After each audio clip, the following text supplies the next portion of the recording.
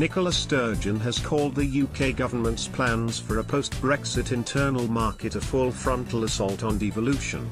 The First Minister made the comments as Westminster plans to reveal details of the UK internal market bill, which will govern how goods and standards will be regulated after the UK leaves the EU common market. The bill has already attracted criticism both for its implications for devolution and for elements which would override parts of the previously agreed EU withdrawal deal. Sturgeon made the comments on Twitter while sharing a statement from the Welsh Government's chief legal advisor, who said, "The UK government's move was equivalent to stealing powers from devolved administration." She said, "The internal market bill that the UK government will publish today is a full frontal assault on devolution. And to the usual, but the SNP would say that voices, read the Welsh Government view below, rightly referring to the bill stealing powers from the devolved govs. The internal market bill that the UK government will publish today is a full frontal assault on devolution.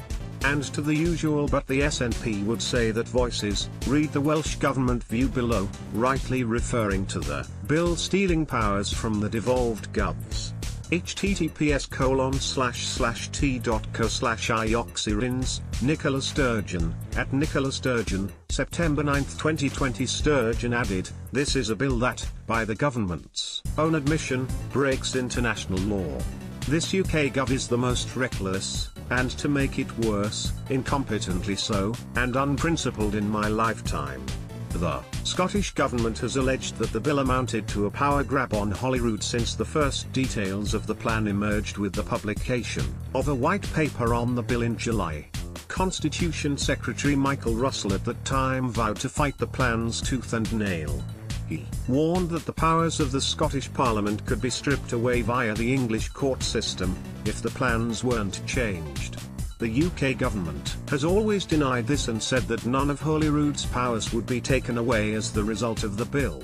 The Scottish Conservative leader, Douglas Ross, claimed that the Scottish Parliament would receive over 100 new powers as a result of leaving the EU.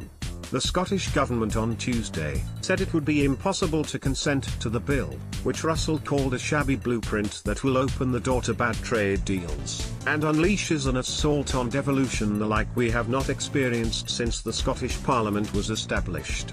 "We cannot, and will not, allow that to happen," he added.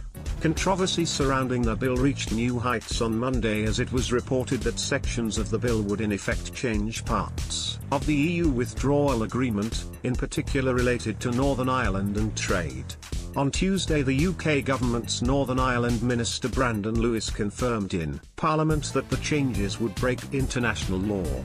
He insisted it would only do so in a specific and limited way, only in very tightly defined circumstances.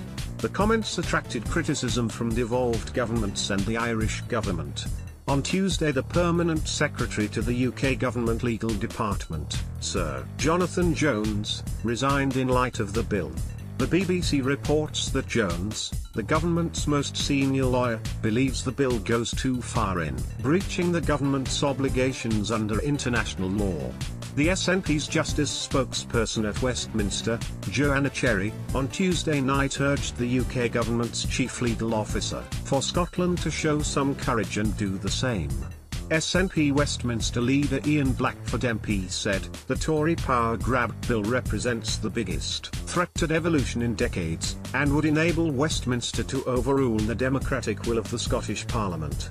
This is the same broken bill that has already been decisively rejected by Scotland's national parliament, but Boris Johnson is trying to railroad it through anyway to undermine devolution and impose an extreme Brexit against Scotland's will." Yet again, the Tory government is proving it cannot be trusted to respect Scotland's wishes. Scotland has been completely ignored by Westminster throughout the Brexit process, and now we face a full-scale assault on the foundations of our devolution settlement. It's no wonder that the majority for independence is at record levels.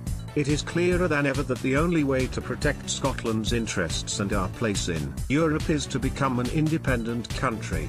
Scottish Secretary Alistair Jack said, "We are taking action to protect the vital UK internal market, while respecting and strengthening devolution, by ensuring that goods can continue to travel barrier-free through the UK when the transition period ends. Without this legislation there would be a serious risk to our jobs and businesses, which is not surprising given the rest of the UK is Scotland's biggest market, worth £55 billion a year, and a massive 60% of all our exports. EU powers are also being returned to us so we can further invest in communities and businesses in Scotland to help us bounce back from the economic shock of coronavirus. Our proposals to safeguard the UK internal market are complementary to our ongoing work to develop UK-wide frameworks, and I hope the devolved administration will work with us as we take this forward. Let's block ads. Why?